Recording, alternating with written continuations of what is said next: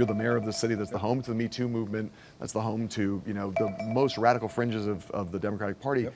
Resistance is important, right? We have to stand up for our values, no question.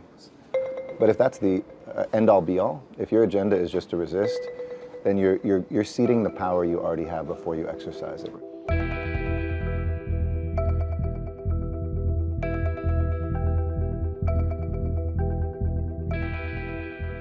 90% of your time should be doing things where you live, where you work, and where you have power. Because if you just think it comes from the White House, you will get beat down every single day. And this country has never come from Washington, D.C. out. It's always come from our local communities in. Most of the work on environment, for instance, is in the hands of cities and states. We've got a network of 409 mayors that are implementing Paris Climate Accords. Doesn't matter if President Trump's going to be part of it or not. We're going to do that, and we're ahead of schedule.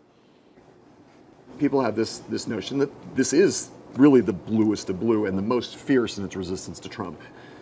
What do you say when Donald Trump and other Republicans, including people like Kevin McCarthy, point to California and say, that's what's to fear? And there are Democrats across the country who go, yeah, like, we don't want to be caricatured as the California Democratic Party. Well, look, I'm proud of my state. I'm proud of activists in my state. I'm proud that we stand up for what I think are American values. But it's also that caricature isn't the world that I live in. And here, you know, this is no different than the quote-unquote heartland. I always say LA is the heartland.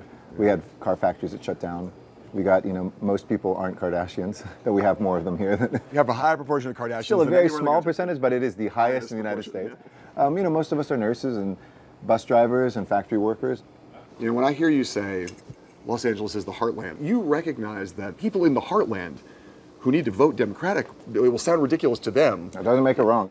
If somebody wants to call it ridiculous, come here, spend some time in Fontana, spend some time in Santa Clarita, spend some time in the San Fernando Valley, spend some time even in the heart of South Los Angeles and tell me whether the values there are out of whack, where God and religion is talked about every single day.